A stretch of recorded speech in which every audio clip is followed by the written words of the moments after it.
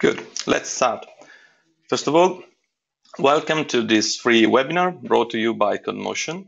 This webinar is part of a series in preparation for the upcoming conference that will happen in Milan on June 14th about blockchain and crypto values. So I hope to see you all there.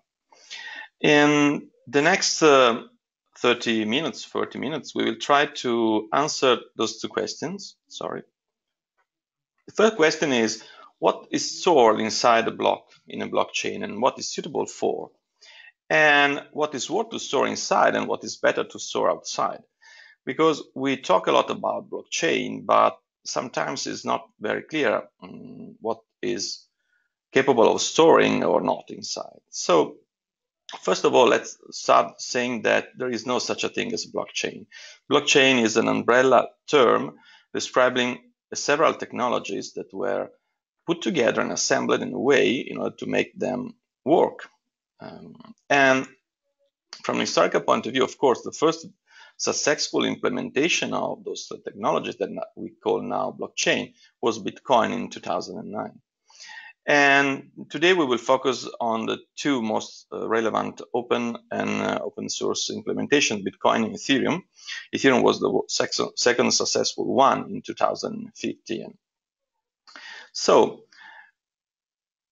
when we talk about all those technology, we talk about three main components: cryptography, game theory, and peer-to-peer networks. So we use cryptography in order to sign all the information that we are going to store inside the blockchain. And we can use different kind of cryptography and different level of cryptography. And we use the game theory in order to set up some rules about how to build consensus about what will be the next block. And we use the peer-to-peer network in order to propagate all the information that each node preserve and so on. So depending on how you mix those three components and the underlying technologies, you may have different flavors of blockchain. Talking about Bitcoin and Ethereum, we are in the upper left quadrant. So they are permissionless and public, which means that you have not to ask anybody to be part of the network. You can join the network freely, and every node has the same rights on the network. So it's open and require no permission in order to join. You may have different kind of blockchain flavors, but today we will focus only on those two. So what is a blockchain? Actually, it's a chain of blocks kept together by some very clever cryptographic functions in order to ensure that the blocks are chained in the right way and nobody can change these chains. And so cryptography is used to ensure that nobody can alter the content of a block after it has been mined. And blocks may have or may have not actually limited storage size. This is, of course, from Bitcoin. And the other very important thing is that blocks are chained in a sequential way. So there is a starting block, which is called the genesis block, from which a chain starts. Of course, at some point in time, there may be some diversions of this sequence of blocks, but the way that consensus is built, the game theory is used inside blockchain, ensure that at some point, usually quickly, all the inconsistencies between different kind of blocks and chain are resolved into a sequential stream of blocks. And of course, the other important thing is that in order to be public and permissionless, all the blocks should be propagated to all the peers of the network. The more the peers, the most secure and unforgeable the blockchain is. So let's take in consideration Bitcoin, the very first implementation of a successful worldwide blockchain. So what's inside a block? Inside a Bitcoin block, there is actually a bunch of transactions. And this very simple picture is very important because it tells us few key points, very important key point about how Bitcoin build transactions. So first of all, a transaction, if you want to spend some money, if you want to pay someone some money, you have to take one previous transaction that holds Bitcoin and compose a new transaction. And this is called the input part of the new transaction. Let's say that we have a transaction A holding some Bitcoin and transaction B holding other Bitcoins, and we want to pay 0.007 Bitcoins to someone else. So, given the fact that transaction A has 0.005 Bitcoin and transaction B 0.003 Bitcoin, we need to bring them together in order to have the enough amount of money. Actually, we see that we have more money than the money that we want to transfer. So we have 0.008 and want to transfer only 0.007. But you have to keep in mind that the difference, the balance between input and outputs determines also the fee that is going to be paid to the miner. So actually, when a miner mines a block, it receives two rewards. One reward for the moment, until all the Bitcoin are exhausted, is in form of Bitcoin. So the very first transaction will be a reward for the simply a reward for the miner. But all the other transactions present in the blocks will compose the actual fee paid to the miner in order to repay his efforts in terms of electricity and computing power. And this is automatic. You don't have to explicitly say how much you want to pay. So we have to pay really a lot of attention on the balance of the transaction, because all the difference between your input and your outputs will be paid automatically to the miner. This is how the miner is incentivized to mine, to spend money and energy and computer power. Okay, so let's go to a deeper detail. Of course, you can explore the blocks through a bunch of block explorer, and we will go to do it soon. And from a website like this, you can gather basic information about the blocks. I think this is the information regarding a single block, and or about transactions contained in the block. Here we can see that inside this block, the very first transaction is a special one with no input, which is called the coin base. So each block has at least one transaction inside the very first, which has no input and has only output for the miner who has mined it. So in this case, we pay 12.95 and something Bitcoin to the miner.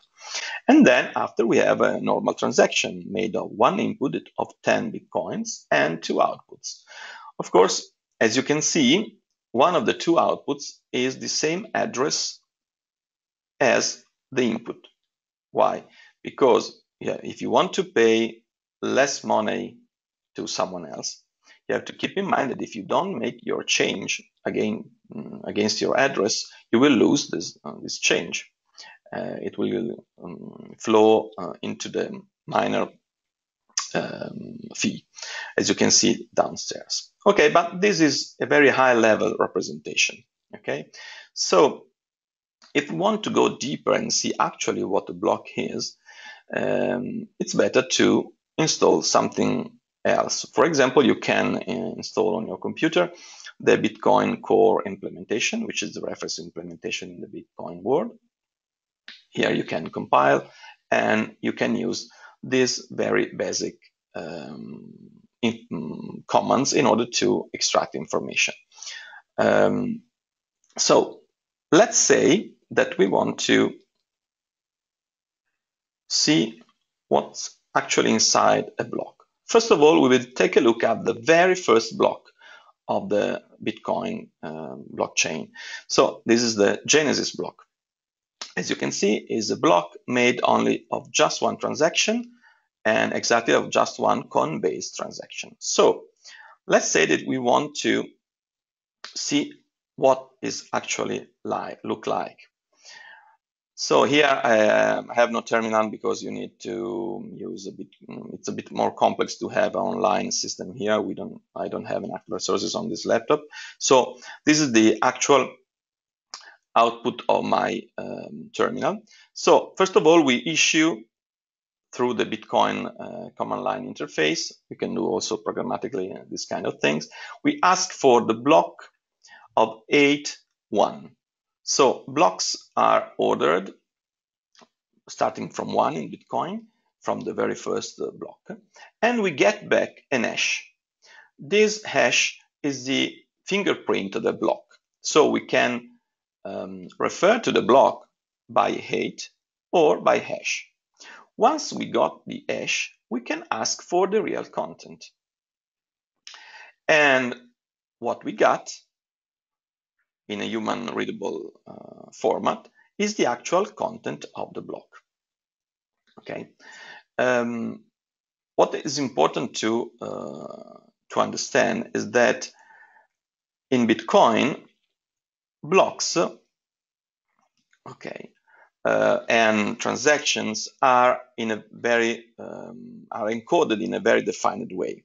So, for example, this is the specification for the block header, the one that we are looking here. So, when we look at the block, we look at a stream of bytes, usually represented in hexadecimal format, but we can interpret the content of the header following this specification. So there is a version indicating which kind of version of the block we are looking at. Of course, there is a previous block, a pointer, an hash pointer signed in cryptographically in order to ensure the chain. There is another fingerprint, which is the Merkle root, which is the fingerprint of the transactions contained inside the block. As you can see, every hash is very small. It's just 32 bytes long. And that's a key point in all this kind of implementation. Then there is a timestamp indicating when the block has been mined, has been created. And then there are other information, the bits and the nonce, which are referring to the game theory target difficulty of mining this block. And at the end, we have the transaction count. So this same information is visible here, okay? So, which is the actual information encoded inside the block binary representation. So as you can see, inside the block, there is also an array of transactions. So if we take this, this is the hash of the transaction, and this is the signature of the list of the transaction, the Merkle root. So in this case, we have just one element, so the Merkle root is the same. But again, if we look at another more complex example, we can see the difference.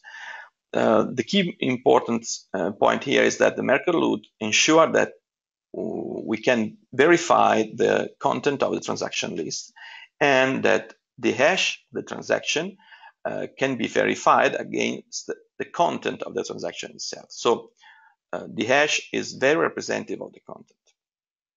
And given the hash representing the content, we can ask Bitcoin client to get the transaction raw content. So this is the actual content in hexadecimal format of the transaction. And we can also see how long it is. In this case, it's 268 characters long. But of course, this is not very practical to read. Again, also the transaction has an header, and then a more complex structure. So the transaction basically is the implementation of the picture we saw at the start. So you have a bunch of inputs, you have a bunch of outputs, and you have other information regarding the cryptography, the cryptographic signature of both. We don't have time to go in deeper detail, but again, we can see, for example, and we will focus on the real content of each input and each output. So the transaction header is just a container, like the block header is a container of transaction. The transaction header is the container of all the inputs and the outputs. Let's go back. So once we ask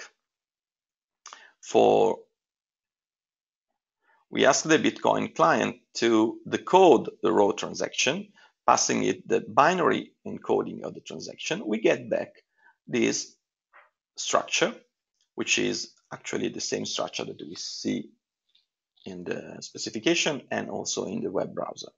So this is a very special transaction. This is the first transaction, the only transaction in the very first Bitcoin block. So it's a coin-based sequence, so there is no input actually, and there is only one output. Here we have to take a look at the script pub key. So we will see the same thing also in the input in the following examples. The point is that you have to sign the transaction saying, okay, I'm the owner of this money and I allow this money to be transferred to this output address. But we are also to sign the output in a way that only the receiver can unlock it. So this is called the script pub key, which is a script in a language, which is the internal scripting language of Bitcoin, which is not Turing complete from a technical point of view. It means that you can predict exactly how long is the script and how it will take to compute the script itself. Of course, the very basic script is just the unlocking of the value based on a private key of the receiver. So it's very simple.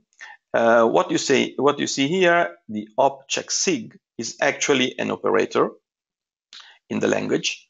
So this is the value you are passing to the operator, and this is the operator you apply to the value. Is almost similar to Fortran, is a very peculiar language, but it's very compact and so on. And compactness is very important in Bitcoin. We will see later why.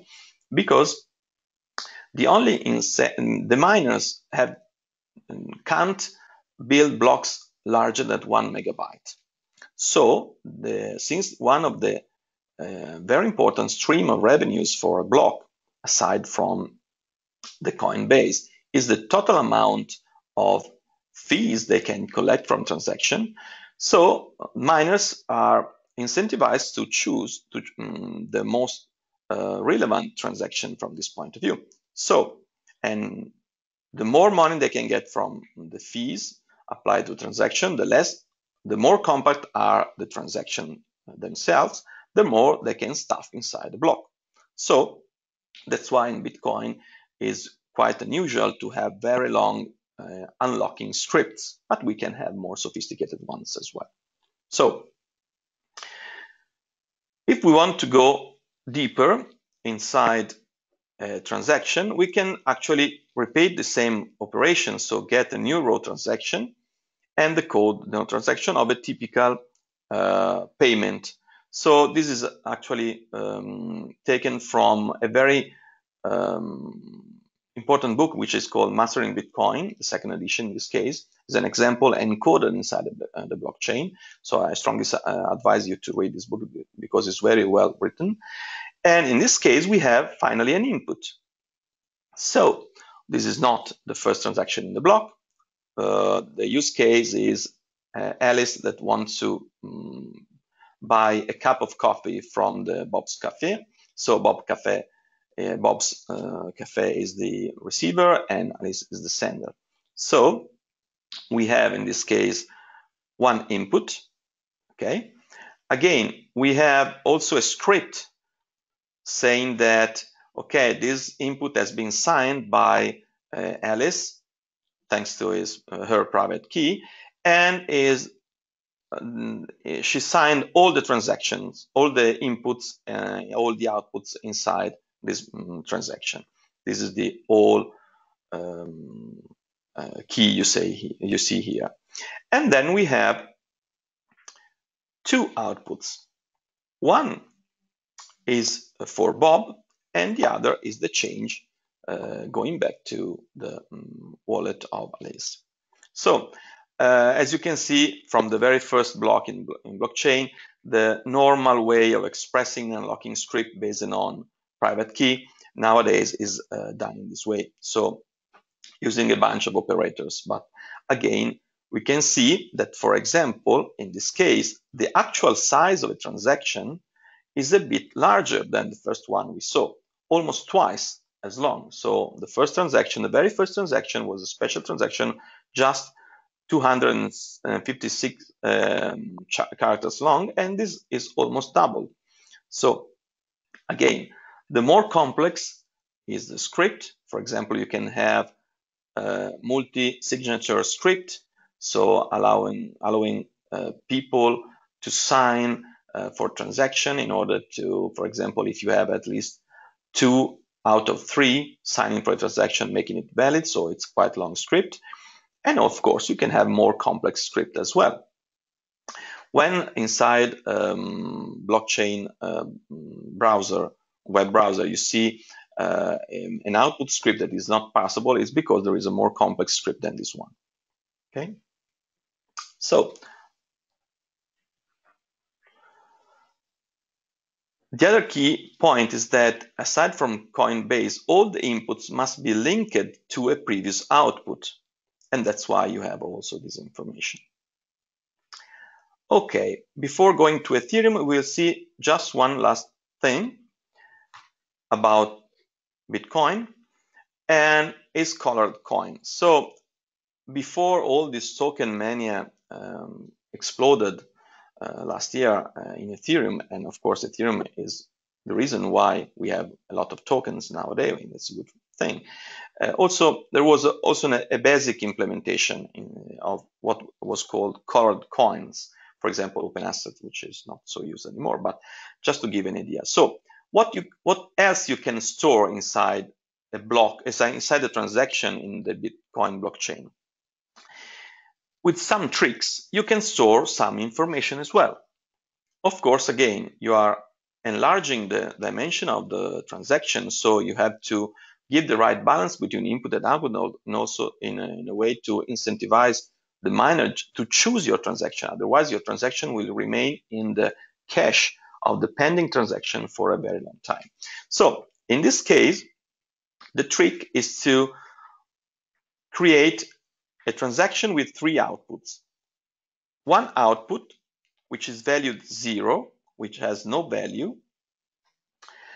Use this special operator, which is op return, that is interpreted by the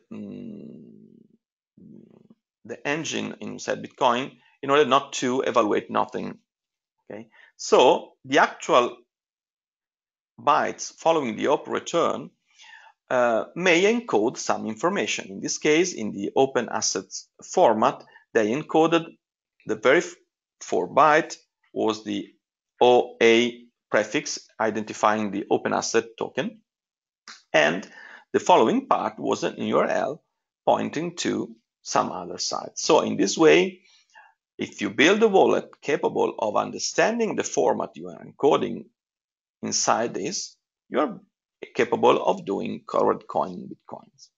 Of course, there are several constraints in Bitcoin in order to store very large information inside this, and we have to say that tokens really started with Ethereum. So it's time to go back to Ethereum. So Ethereum is a blockchain, but was developed with a different kind of mindset and scope. First of all, the content of the block is not simply a transaction, but is a state transition function. So the idea behind Ethereum is that Ethereum is a global, worldwide singleton, which means that you can imagine Ethereum like a big virtual machine, which a state, and each transaction is actually a function that enables the state to change from state 0 to state n. So it's not only about sending money to addresses. It's also about calling functions, retrieving output from those functions, storing a new kind of state given the execution after the execution of the function. So it's a bit more complex structure. So, and in this sense, it's encoded in a different way. Okay, of course, you can use Etherscan to get a glance of what's inside a block or a transaction. We will be there in a minute. And you can install Ethereum in several ways. This is a way of installing Ethereum with the Go implementation for command line operations. But the very first point is that as Bitcoin was built with very simple structure, the structures inside a block in Ethereum are quite complex, and they required a new way of encoding them. So they end up with this RLP, which is a way of encoding values, as you can see, single bytes, strings of some size or bigger, and lists. In this way, the decoding of the transition state, and a block is quite complex and more complex than in Bitcoin, because we have to store more information. So let's take a look at what's inside a block header in Ethereum. So there are, of course, almost the same information that are in Bitcoin, plus some very specific ones. The hashing function, the cryptographic function, is different. In Bitcoin, you have an SHA-2 derived function. Here in Ethereum, you have an SHA-3 derived function. But at the end, all of them allows you to build a hash representing a signature, representing a block, for example, like in parent hash, or again a tree of transactions, like in transaction root.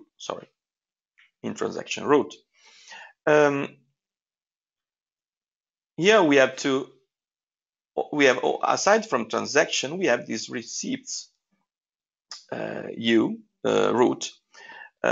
We will go there in a minute. And the very important thing is about the gas. So, like in Bitcoin network, the currency is called Bitcoin or BTC, and is a way of incentivizing miners to do their job. Also in Ethereum, you have currency which is called the Ether or ETH. And of course, an Ether is issued every time you mine a block. But since the engine, the virtual machine, is capable of running Turing-complete functions, which means that you can run loops, you have very complex if conditions, you can't predict in advance how long it would take to compute a function. So you have to introduce some limits. And Ethereum has introduced another kind of currency, which is called gas, and it's used to say, okay, I want to run this function, and I want to spend at max this amount of money expressed in gas units. And if the function is taking longer than the allowed amount of gas, please terminate it. So it's a sort of pay as you go or run as you go. So the more complex is your function, the more content you want to store inside what is called a contract, the more you have to pay for execution. And if you don't have enough gas, your function will never be executed. Or if you ask for free execution, your transaction will remain in the cache for a very long time, and eventually at some point will be probably computed, but you don't know when. So again, we have a block header that is a very compact way of representing all the content inside Ethereum block. And for example, if you want to explore the gas and how much it costs to execute a function, you can use, for example, Ethereum gas station website, which is very interesting, and you can see how it's going to cost probably your function. The very first unit of execution, I mean, the minimum amount of gas you have to spend is 21 thousandths of gas unit. And of course, there is a rate of exchange between gas and ether. It's quite complex computation. We don't have time to go in deeper details, but keep in mind that you have to pay as you go. So the Ethereum transaction is similar to a Bitcoin transaction in the sense that it collects information about two kinds of transaction. You can have a contract creation transaction. So you want to store your function inside the Ethereum virtual machine, global virtual machine, in order to execute it in later in time or repeatedly. So this kind of transaction has the common fields plus a new field which contains the actual code of your function. A very important field is the nonce, which has a different meaning in respect of nonce seen from the game theory in the block header, because the nonce is a sequence identifying all the transaction belonging to an address, and it's used to actually execute all the transaction in a sequence. So, for example, if you generate from an address a transaction of nonce 1 and then 2 and 3, and they arrive in different order to the miners, the miner, for example, the miner is going to receive 2 before 1, will mine 2 just after it has received or it has been mined also the 1. So it's a very sensitive information. And of course, you can have also another kind of transaction, which is a message call transaction. So you have stored your contract, you want now to execute your contract. And so you have to issue a new transaction with this field, data field valued with the name, let's say the name of the function you want to call inside the contract, and eventually some data you want to pass to the function as well. The last information inside the transaction is what is called the transaction receipt, or logs, or events. So each time a function is invoked, the function can store some output, for example, a return value, or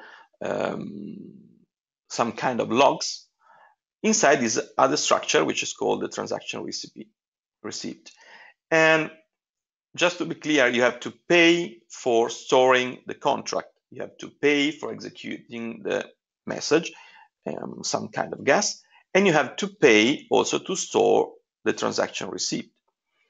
The price is different, so it's cheaper to store information inside logs than inside transaction, because actually it's only the real transaction, not the logs, that are stored inside the block. And the contract can also only access the information stored inside the blocks, not the logs.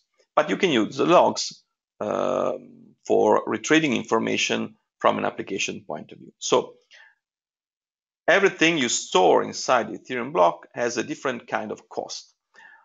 This approach is, of course, due to the fact that you are executing functions, not simply storing balances between input and outputs like in Bitcoin. So the message is that you can store much more richer information as long as you have enough gas. Before going to stats, let's take a look at the very first Ethereum block. This is the Genesis block of Ethereum. What we see here are the same information that we see on the specific reference. We can see that inside this block there are a lot of transactions actually, this difference between the Ethereum Genesis block and the Bitcoin Genesis block. And if we can go inside one of these transactions, but what I want you to show, and of course, due to the fact that it's quite complex a structure, it's more easy to display it using a web interface or a more complex interface. So just to finish this part about Ethereum and approaching the end also this webinar, we can see here the logs. So for each transaction, you are looking at the transaction of a specific contract. So this is a contract.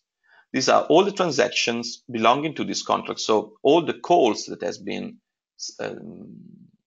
all the function that has been invoked for this contract. And here in the events, you can see the log of all the logs generated by each call. And as you can see in the specification, for each transaction log, you have actually an array of logs identified by a topic.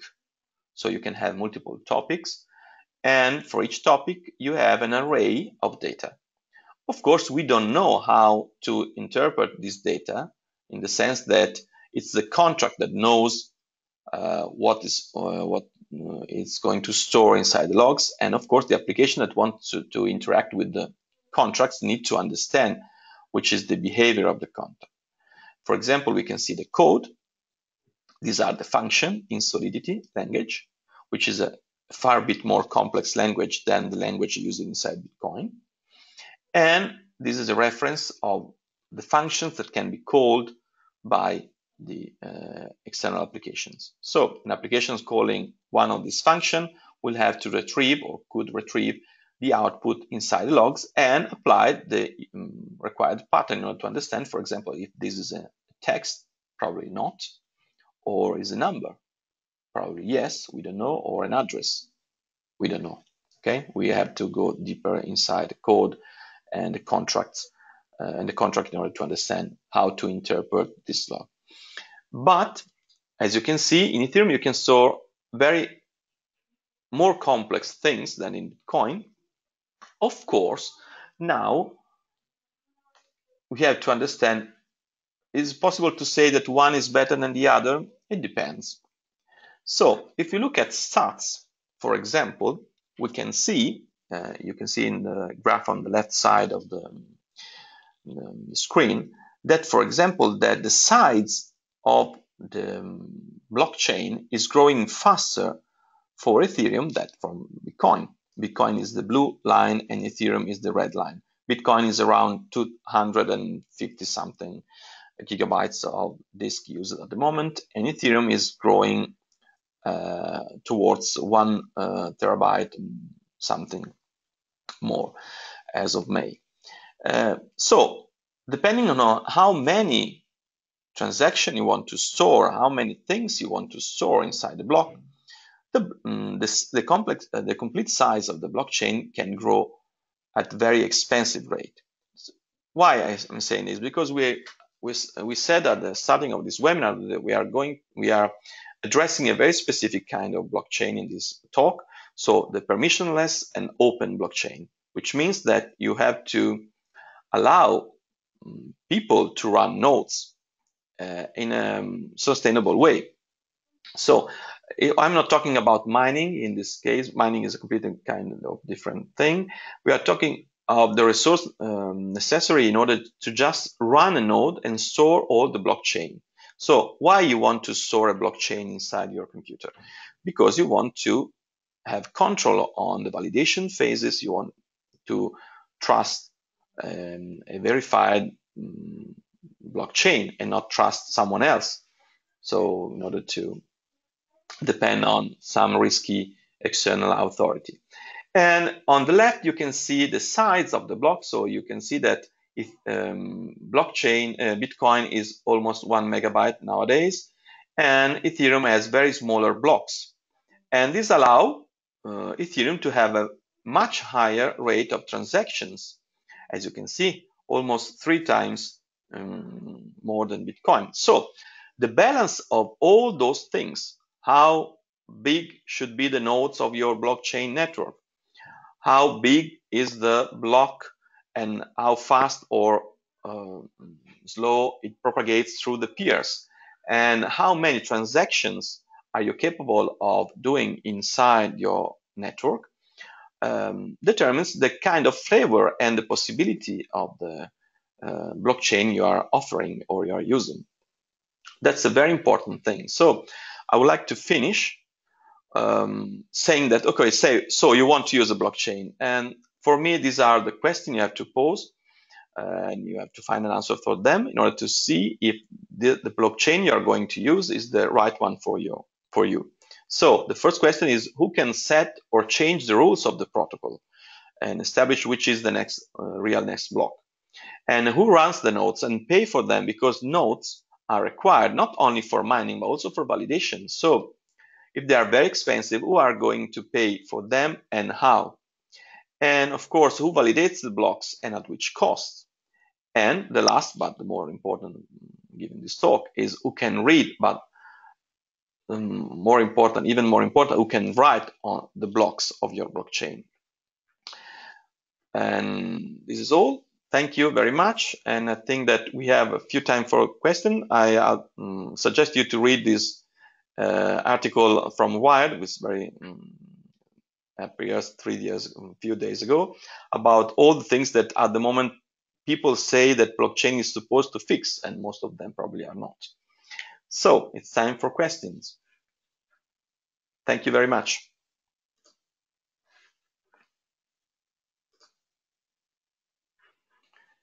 You can send your question through the GoToWebinar.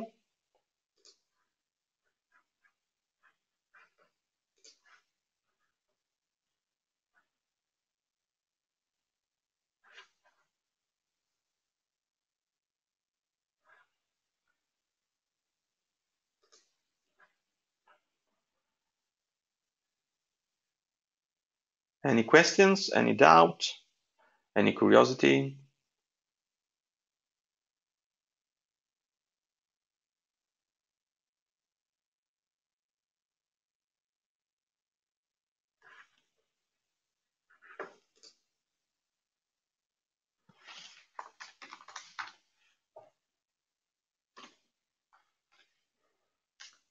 Okay, so we have a question from Lorenzo Cianciaruso. What's the mechanism to access the blockchain network if there is no central entity?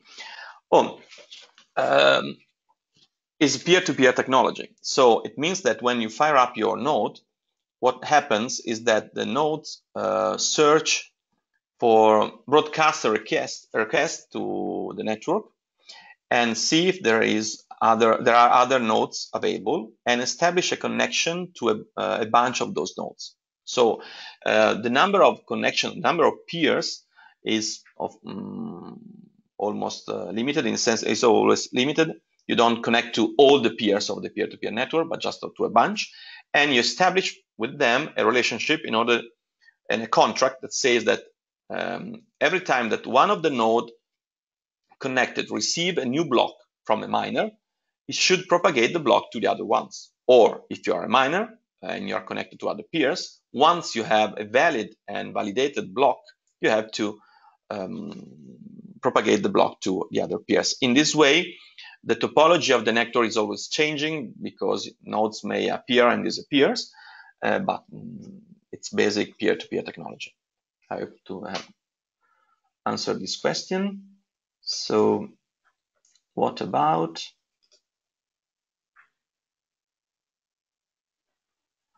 Of course, the question I think is from Luca Grande is, what about more Bitcoin by routing payments? So of course, there is a huge debate about the fact that Bitcoin has a very slow transaction per second capability. This was by design. I think Satoshi Sakamoto was right about this. So in Bitcoin, you have a new block every 10 minutes, and each block can't be more than 1 megabyte inside. So you can pack inside the block and you can process in a specific amount of time a very limited number of transactions. So nowadays there is a very interesting technology which is called Lightning Networks, on top of Bitcoin and probably on soon other blockchains, that allow to establish trusted channels between nodes and route in a very clever way through those nodes a payment request. The idea is that you use the blockchain for the most valuable part of the microtransaction. So, for example, let's say that you always take coffee from a specific cafeteria and you want to pay this cafeteria with Bitcoin. Instead of asking the Bitcoin network to store every micropayment, you just ask the Bitcoin network to say, okay, I want to pre-allocate an amount of money like you do in a prepaid card.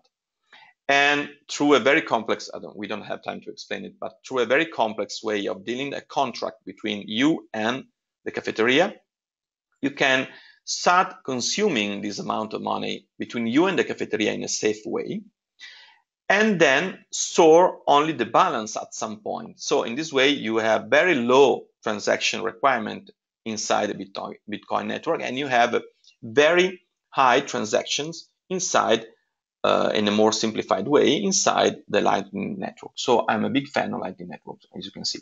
And the other important things about Lightning Networks is that the routing, so let's say that I want to pay something to a specific cafeteria, but I'm not connected. My node is not connected to the cafeteria. It's connected to a friend of mine.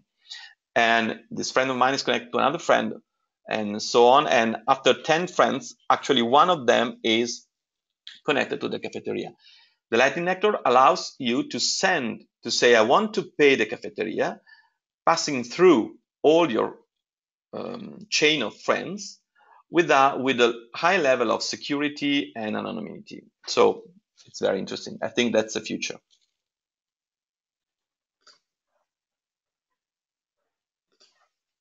Okay, I think I've responded also to Luca Grande. Any other question?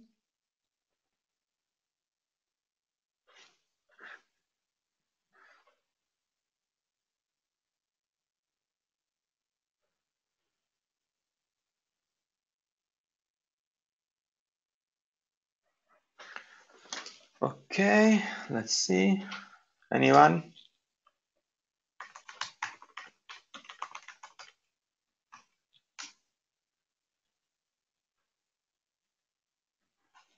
Okay, I think that we can finish this webinar. Thank you all for your participation, and I hope to see you all at the conference in Milan. Bye.